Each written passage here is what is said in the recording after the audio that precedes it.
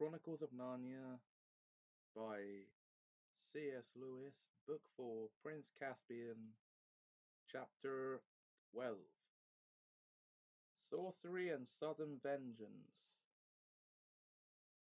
Meanwhile, Trumpkin and the two boys arrived at the dark little stone archway which led in to the inside of the mound, and two sentinel badgers, the white patches on their cheeks, were all Edmund could see of them, leapt up with bared teeth and asked them in snarling voices, "Who goes there?" "Trumpkin," said the dwarf, "bringing the High King of Narnia out of the far past." The badgers nosed at the boys' hands. "At last," they said, "at last." "Give us a light, friends," said Trumpkin. The badgers found a torch just inside the arch, and Peter lit it and handed it to Trumpkin. "The DLF had better lead," he said. "We don't know our way about this place." Trumpkin took the torch and went ahead into the dark tunnel. It was a cold, black, musty place, with an occasional bat fluttering in the torchlight, and plenty of cobwebs. The boys, who had been mostly in the open air since that morning at the railway station, felt as if they were going into a trap or a prison. "I say, Peter," whispered Edmund, "look at those carvings on the walls. Don't they look old? And yet we're older than that. When we were last here, they hadn't been made." "Yes," said Peter, "that makes one think." The dwarf went on ahead and then turned to the right, and then to the left, and then down some steps, and then to the left again. Then at last they saw a light ahead, light from under a door, and now for the first time they heard voices, for they had come to the door of the central chamber. The voices inside were angry ones. Someone was talking so loudly that the approach of the boys and the dwarf had not been heard. "Don't like the sound of that," whispered Trumpkin to Peter. Let's listen for a moment." All three stood perfectly still on the outside of the door. "You know well enough," said a voice. "That's the king," whispered Trumpkin.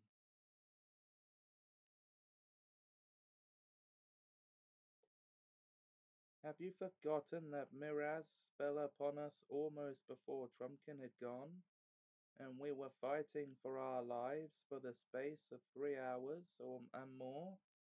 I blew it when I first had a breathing space." "I'm not likely to forget it," came the angry voice.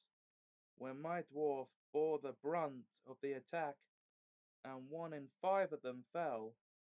"That's Knickerbrick," whispered Trumpkin. "For shame, dwarf," came a thick voice. "Truffle hunters," said Trumpkin. "We all did as much as the dwarfs, and none more than the king." "Tell that tale your own way, for all I care," whispered Knickerbrick.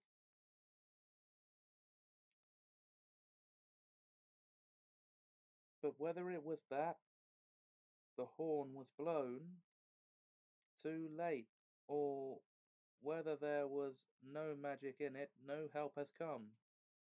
You great clerk, you master magician, you know all, are you still asking us to hang our hopes on Aslan and King Peter and all the rest of it?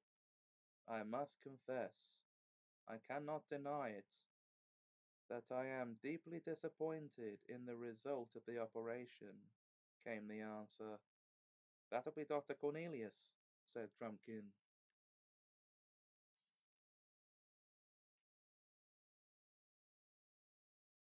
To speak plainly, said Knickerbrick, your wallet's empty, your eggs addled, your fish uncaught, your promises broken.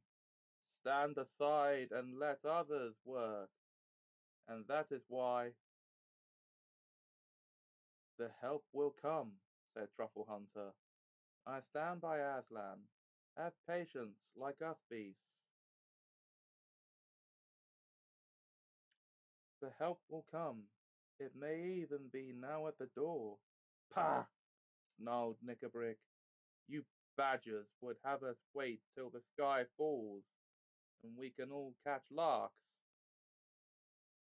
I tell you we can't wait. Food is running short. We lose more than we can afford at every encounter. Our followers are slipping away. And why? Asked Truffle Hunter. I'll tell you why. Because it is noised among them that we have called on the kings of old, and the kings of old have not answered. The last words Trumpkin spoke before he went, and went most likely to his death, were, if you must blow the horn, do not let the army know why you blow it, or what you hope from it. But that same evening, everyone seemed to know. You better have shoved your grey snout in a hornet's nest, Badger, than suggest that I am the Blab, said Knickerbrick. Take it back or... Oh, stop it, both of you, said King Caspian. I want to know what it is that Knickerbrick keeps on hinting we should do. But before that, I want to know who those strangers... I want to know who those two strangers are whom he has brought into our council, and who stand there with their ears open and their mouths shut. They're friends of mine, said Knickerbrick. And what better right have you yourself to be here than that you are a friend of Trumpkin's and the Badgers?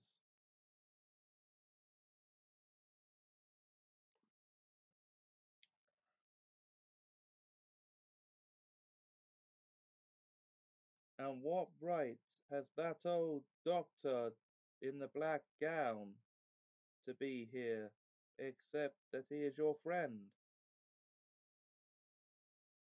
Why am I to be the only one who can't bring in his friends?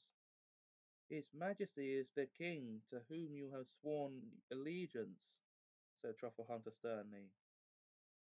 Court manners, sneered Knickerbrick. But in this hole we may talk plainly. You know, and he knows, that this Telmarine boy will be king of nowhere and nobody in a week unless we can help him out of the trap in which he sits. Perhaps, said Dr. Cornelius, your friends would like to speak for themselves. You there, who and what are you? Worshipful Master Doctor, came a thin, whining voice. So please you, I am only a poor old woman, I am, and very obliged to his worshipful dwarfship for his friendship. I'm sure his Majesty, bless his handsome face, has no need to be afraid of an old woman that's nearly doubled up with the rheumatics, and hasn't two sticks to put under her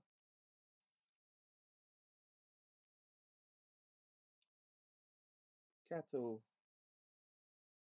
I have some poor little skill, not like yours, Master Doctor, of course, in small spells and cantrips, that I be glad to use against our enemies, if it was agreeable to all concerned, for I hate 'em. Oh yes, no one hates better than me. That is almost interesting and satisfactory, said Dr. Cornelius. I think I now know what you are, madam. Perhaps your other friend Nickabrick would give some account of himself? A dull grey voice, at which Peter's flesh crept, replied, I'm hunger, I'm thirst. Where I bite, I hold till I die, and even after death, they must cut out my mouthful from my enemy's body, and bury it with me. I can last, no, I can fast 100 years and not die. I can lie 100 nights on the ice and not freeze. I can drink a river of blood and not burst. Show me your enemies. And it is in the presence of these two that you wish to disclose your plan? Said Caspian. Yes, said Nickabrick, and by their help that I mean to execute it. There was a minute or two during which Trumpkin and the boys could hear Caspian and his two friends speaking in low voices, but could not make out what they were saying. Then Caspian spoke aloud. Well, Nickabrick, he said, we will hear your plan. There was a pause, so long that the boys began to wonder if Nickabrick was ever going to begin. When he did, it was in a lower voice, as he himself did not much like what he was saying. All said and done, he muttered. None of us knows the truth about the ancient days in Narnia. Trumpkin believed none of the stories.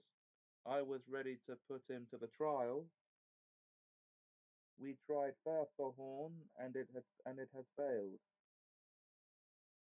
If there ever was a High King Peter, and a Queen Susan, and a King Edmund, and a Queen Lucy, then either they have not heard us, or they cannot come, or they are our enemies, or they are on the way, put in Truffle Hunter. You can go on saying that till King Miraz has fed us all to his dogs.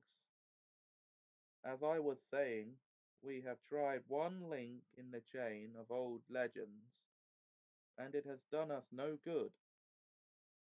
Well, but when your sword breaks, you draw your dagger. The stories tell of other powers beside the ancient kings and queens. How if we could call them up? If you mean Aslan, said Truffle Hunter, it's all one calling on him and on the kings. They were his servants. If he will not send them, but I make no doubt he will, he is more likely to come himself. Or, yeah, that's a question. More likely to come himself?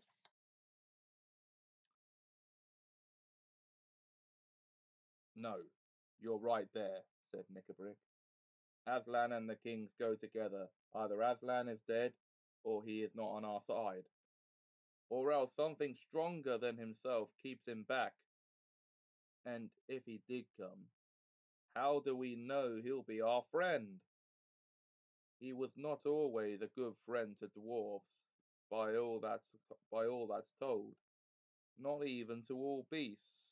Ask the wolves. And anyway, he was in Narnia only once that I ever heard of, and he didn't stay long. You may drop Aslan out of the reckoning. I was thinking of someone else. There was no answer, and for a few minutes it was so still that Edmund could hear the wheezy and snuffling breath of the badger. Who do you mean? Said Caspian at last. I mean a power so much greater than Aslan's that it held Narnia spellbound for years and years.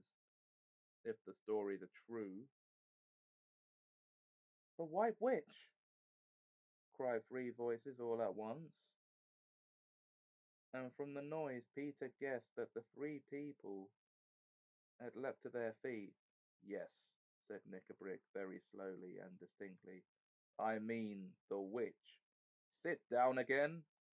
Don't all take fright at the same time as if you were children. We want power, and we want a power that will be on our side. As for power, do not the stories say that the witch defeated Aslan and bound him and killed him on that very stone, which is over there just beyond the lights? But they also say that he came to life again, said the badger sharply. Yes, they say, answered Knickerbrick, but you'll notice that we hear precious little about anything he did afterwards. He just fades out of the story. You, how do you explain that, if he really came to life?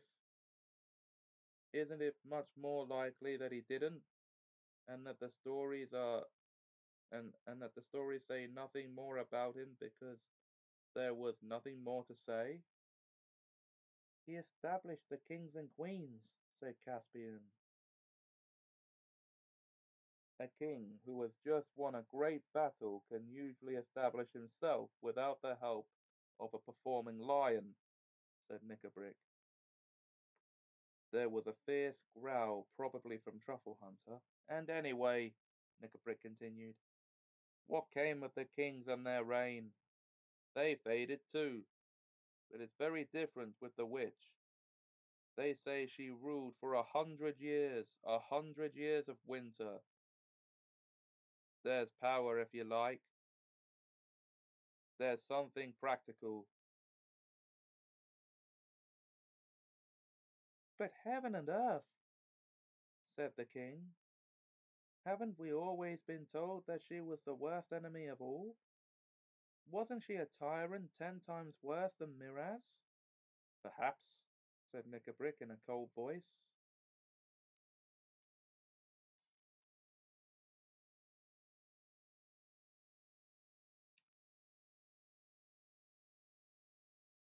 Perhaps she was for you humans, if there were any of your, if there were any of you in those days. Perhaps she was for some of the beasts. She stamped out the beavers, I dare say. At least there are none of them in Narnia now. But she got on all right with us dwarfs. I'm a dwarf, and I stand by my own people. We're not afraid of the witch. But you've joined with us, said Truffle Hunter. Yes, and a lot of good it has done my people so far, snapped Knickerbrick.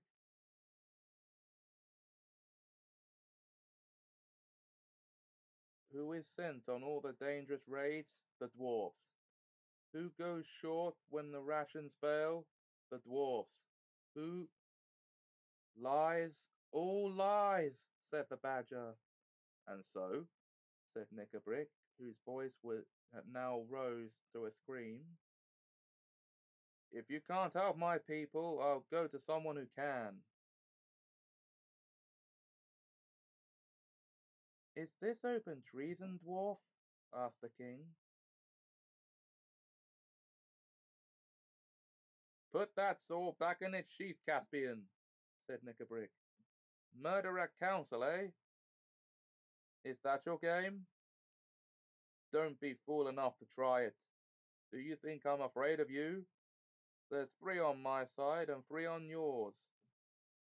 Come on, then, snarled Truffle Hunter, but he was immediately interrupted. Stop, stop, stop, said Dr. Cornelius. You go on too fast. The witch is dead. All the stories agree on that. What does Knickerbrick mean by calling on the witch? That grey and terrible voice, which had spoken only once before, said, oh, is she? And then the shrill, whining voice began. Oh, bless his heart, his dear little majesty needn't mind about the white lady. That's what we call her being dead.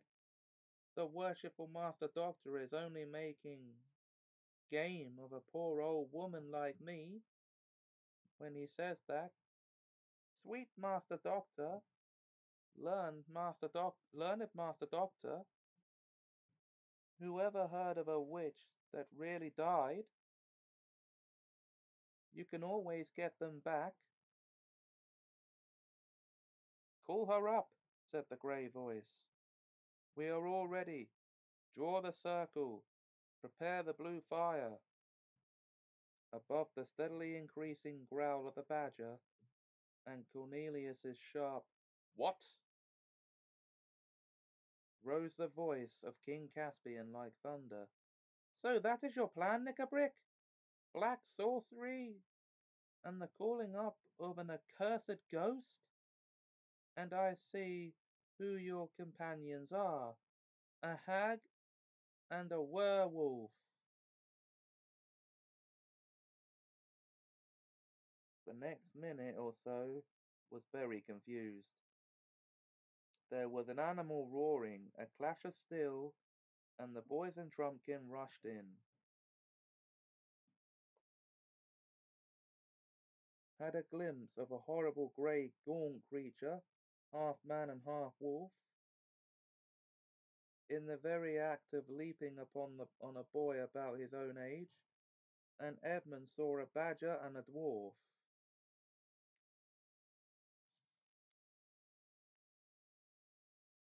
Rolling on the floor in a sort of catfight. Trumpkin found himself face to face with the hag. Her nose and chin stuck out like a pair of nutcrackers. Her dirty grey hair was flying about her face, and she had just got Dr. Cornelius by the throat. At one slash of Trumpkin's sword, her head rolled on the floor. Then the light was knocked over, and it was all swords, teeth, claws, fists, and boots. For about 60 seconds, then silence. Are you all right, Ed? I think so, panted Edmund. I've got that brute Knickerbrick, but he's still alive. Wait, some water bottles, came an angry voice.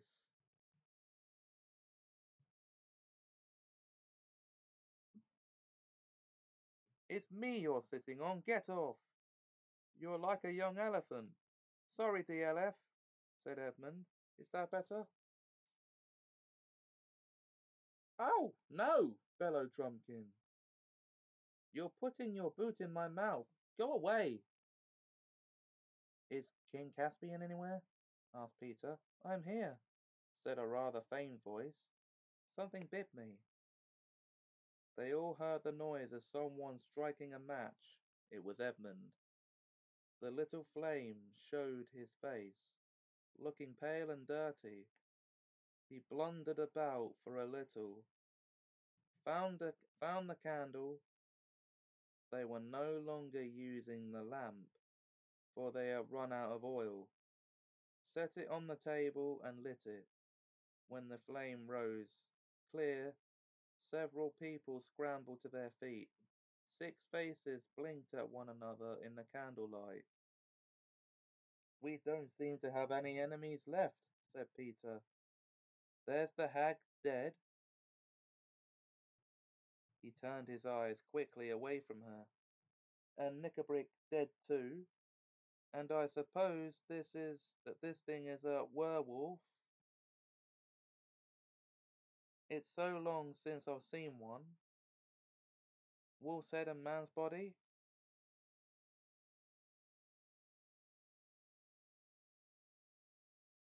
That means he was just turning from man into wolf at the moment he was killed.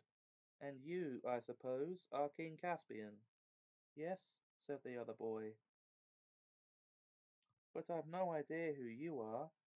It's the High King, King Peter, said Trumpkin. Your Majesty is very welcome, said Caspian. And so is your Majesty, said Peter. I haven't come to take your place, you know, but to put you into it. Your Majesty, said another voice at Peter's elbow. He turned and found himself face to face with the badger. Peter leaned forward, put his arms round the beast, and kissed the furry head. It wasn't a girlish thing for him to do, because he was the High King. Best of badgers, he said. You never doubted us all through. No credit to me, your Majesty, said Truffle Hunter. I'm a beast and we don't change. I'm a badger, what's more, and we hold on. I'm sorry for Nickabrick, said Caspian, though he hated me from the first moment he saw me. He'd gone sour inside from long suffering and hating. If we had won quickly, he might have become a good dwarf in the days of peace. I don't know which of us killed him. I'm glad of that. You're bleeding, said Peter. Yes, I'm bitten, said Caspian. It was that wolf thing. Cleaning and bandaging the wound took a long time, and when it was done, Trumpkin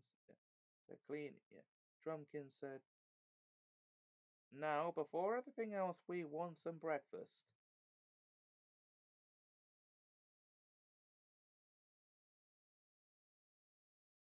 Yeah. But not here, said Peter. No, said Caspian with a shudder. And we must send someone to take away the bodies. Let the vermin be flung into a pit, said Peter. But the dwarf we will give to his people to be buried in their own fashion. They breakfasted at last in another of the dark cellars of Aslan's Howl. It was not such a breakfast as they would have chosen, for Caspian and Cornelius were thinking of venison pasties, and Peter and Edmund of buttered eggs and hot coffee.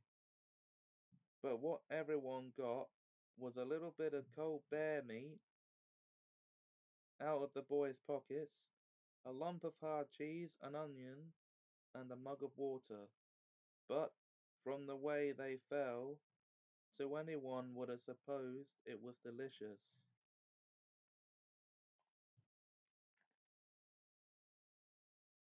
And that was chapter 12 of Prince Caspian.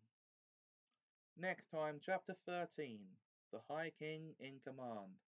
Until then, thanks for watching.